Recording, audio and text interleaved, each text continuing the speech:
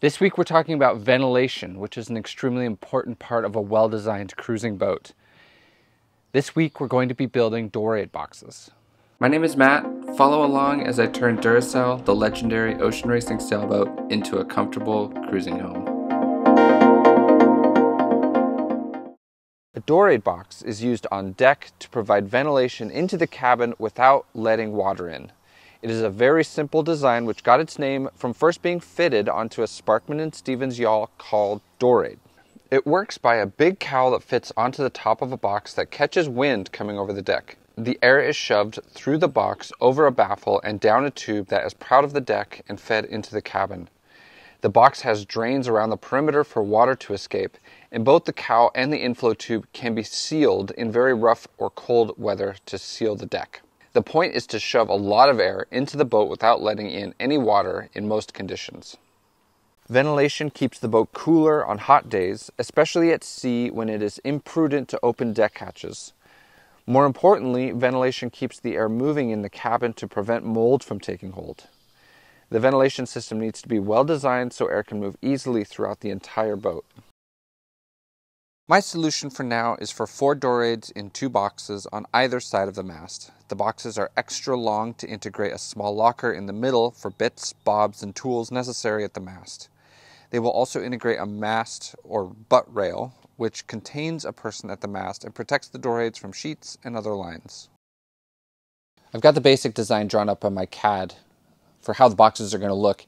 Where they're going to go is on either side of the mast. And that's because if you saw in the CAD, there's a what I call a butt rail, mast rail, that is integrated into the box. And so that when you're standing at the mast, you can be contained by those butt rails. So having the DORADE boxes on either side of the mast is going to ventilate both the head and everything from basically the head aft.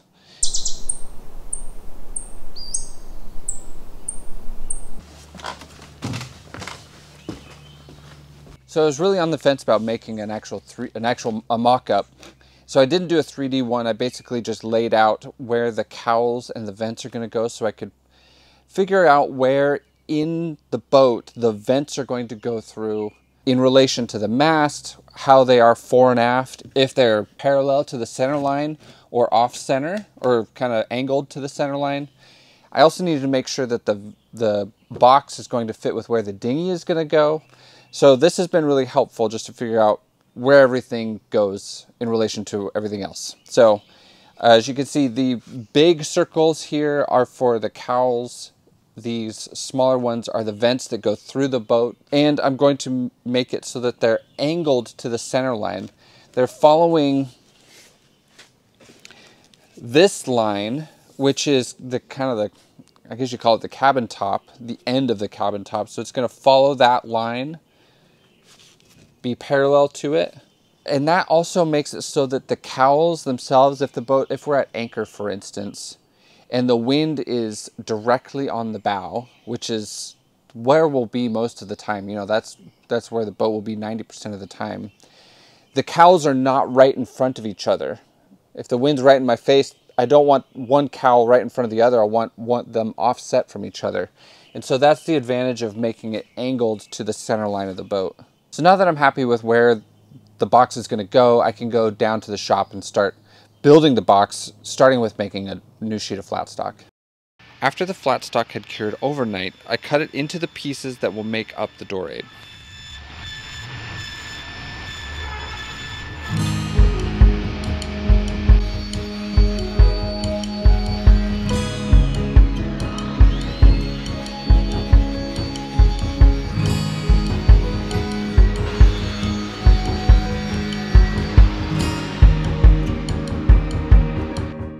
I've got all my parts cut out for the first DORADE to go together, so I'm just going to glue it together with my Fast Cure Thick Sew from Total Boat. And then I might glass the inside of it together, and then tomorrow we'll take it up to the boat and fit it to the boat.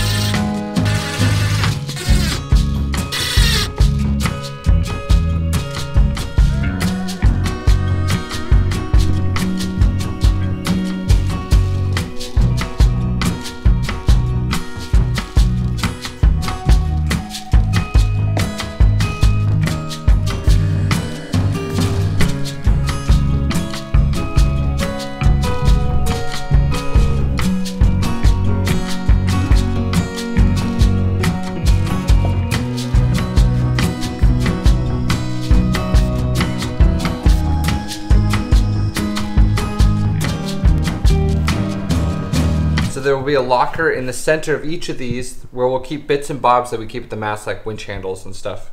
And so this is just the lid that will be the top of the locker. After I glued the pieces together, I taped the inside edges with a tape of 6-ounce cloth.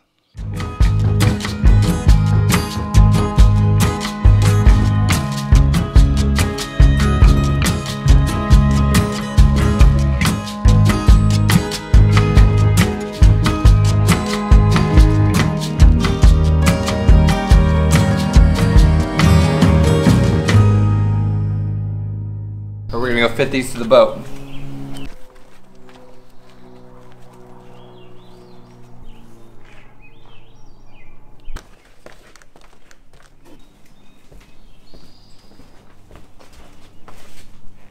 The next step is getting this thing level. I don't know how necessary it is to have these things level, but I prefer to have it level to the water so that when you're looking down the boat, you just see the cowls aren't kind of off at an angle, just looking a little awkward. I'd like them to be perfectly standing straight up. It also makes it, when I put the butt rail on here, the butt rail is going to be like a big staple. It'll be shaped like a big staple that comes up.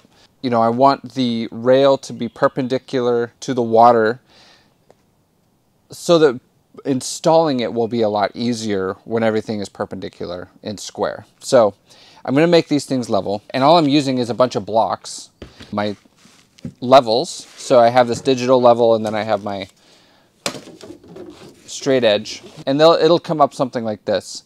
And what I'll do, once it is blocked up, I'll mark it all the way around and cut it off on the bottom so that when you set it on the deck, it makes contact all the way around the deck, but the top remains level. All right, so give me an hour to get both DORADE boxes leveled out. Okay, I'll go check on my mom and Alder and make us lunch. Okay.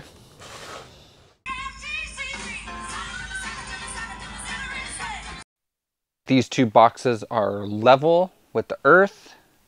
They are symmetrical about the center line. And the next thing to do is to sink them down to be flush with the deck, as far as the bottom of the box is flush with the deck. As you can see, this corner is the highest, the furthest away from the deck. So all I'm going to do is measure from that corner down to the deck. I'm just going to follow this edge, and I'll do that at all four corners. So it's 2 15/16 from the deck, and so I'm just going to measure 2 15/16 at every corner all the way around.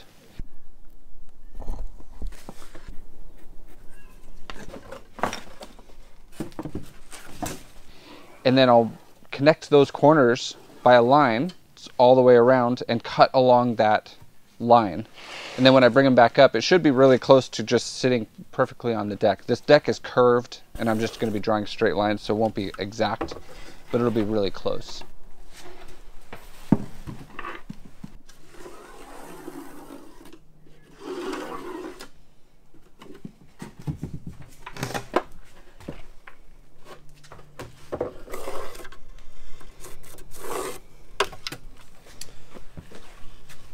All right, now I can cut it.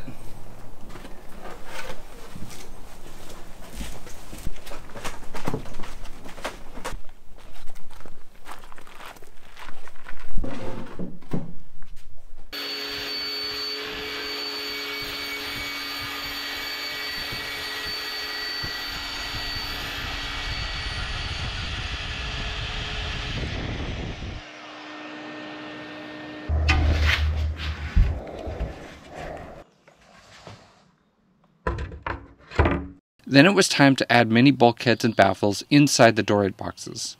These are dividing the area into sealed and unsealed sections, delineating where water can't move and air can. Alright, I've got all these little bulkheads ready to glue into this is the second DORADE box.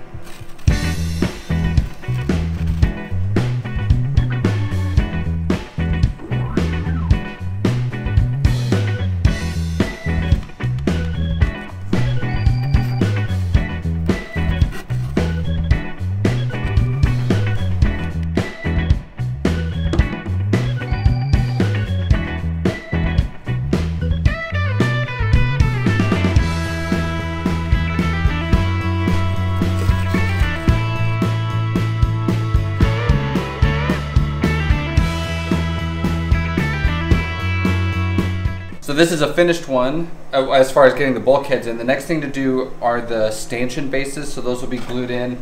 That's what these two bulkheads are for, so there'll be stanchion bases glued in there.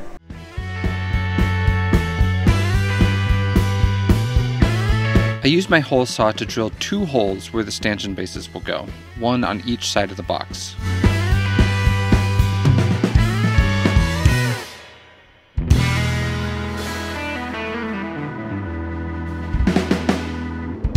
Alright, so I have all these bulkheads glued into the DORADE box.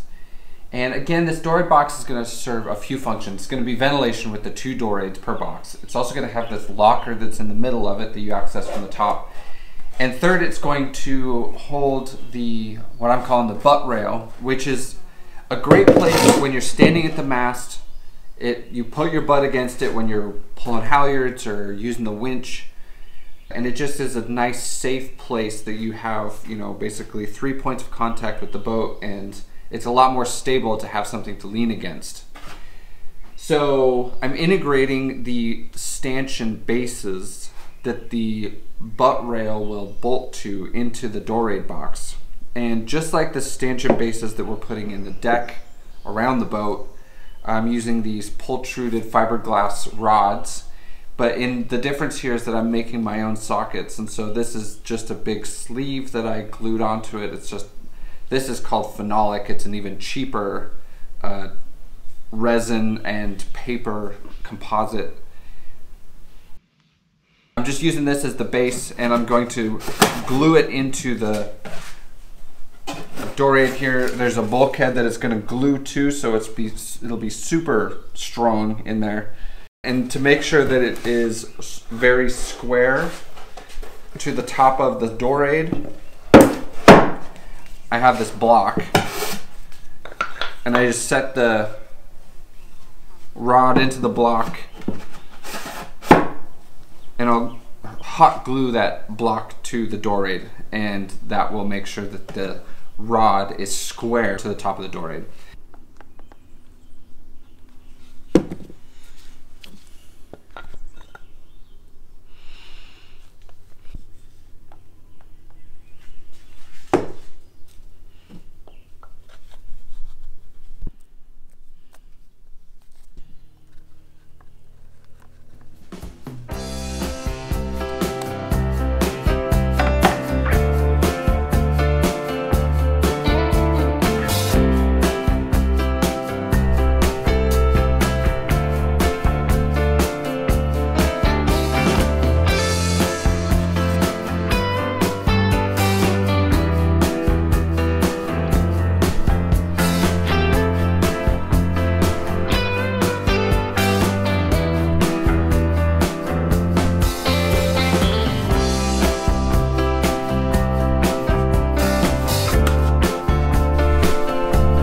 These blocks are temporary.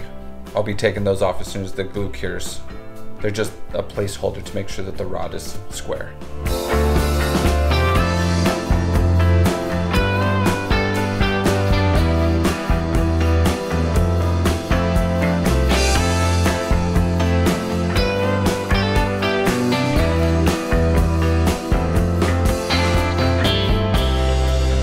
Now I'm just going to shove a whole bunch of glue down there to secure everything together.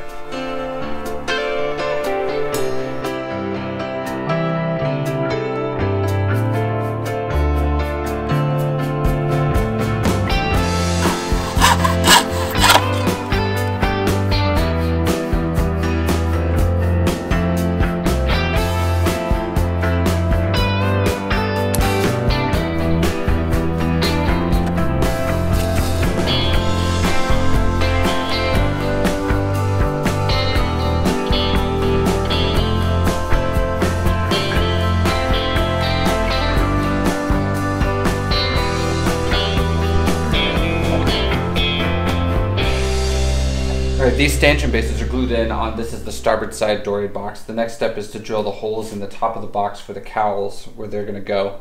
And that's so that I can position it perfectly on the deck where the inflow tubes, which come through the deck into the opposite side of the DORADE box. So they'll be, this is the aft end, The cowl always goes on the aft end of the Dorade box. That's because then the water has to do a 180-degree turn in order to make it into the boat.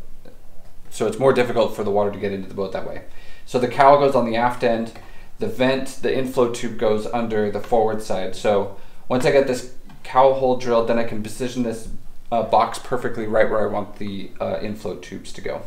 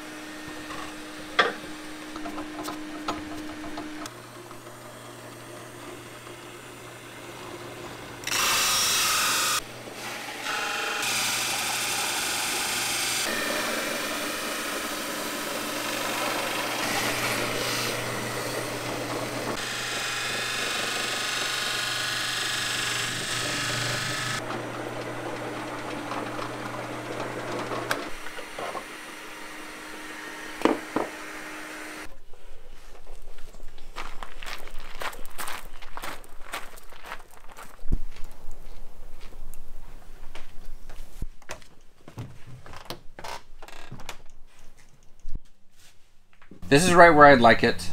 I drilled the holes in the top for the cowls to be 4 inches for now. I hope to get cowls big enough that the holes will be 5-inch openings. You know, the more air we can get, the better. Especially stainless cowls are super expensive. The size of the hole will depend on what we can afford as far as the cowls go. We might end up getting plastic ones too, which isn't a bad thing. The next thing to do is I would like to drill the holes through the deck and get the inflow tubes in the right place. So on the port side of the boat, there's not really anything underneath where the inflow tubes are going to go, except for there's a deck beam that goes right up to the mast partners right here. So it's perpendicular to the center line of the boat. So I can't put the inflow tube on that deck beam because it's a structural part of the boat. So it has to go fore and aft of that deck beam. This aft inflow tube is going to go into the shower area, and there's only about a 9-inch space from the deck beam to the aft end of the shower that this tube can go. I'm going to be lining this up and making sure it goes in exactly the right place, but I think this is where I want it to be.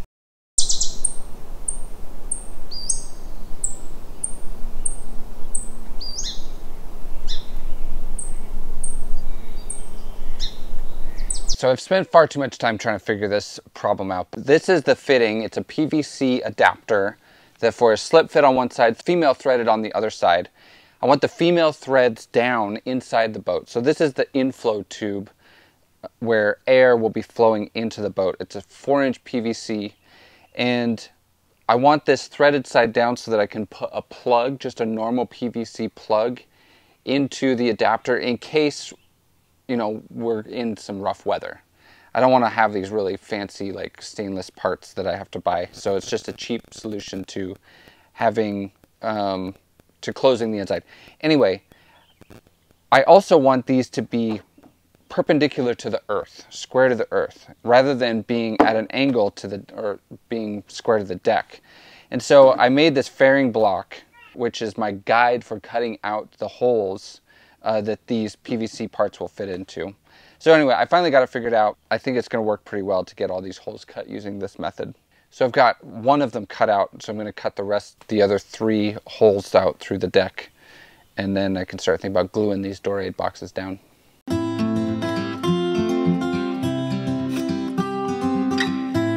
After cutting the holes for the inflow pipes, I sanded through the paint down to fiberglass in preparation for bonding the boxes to the deck.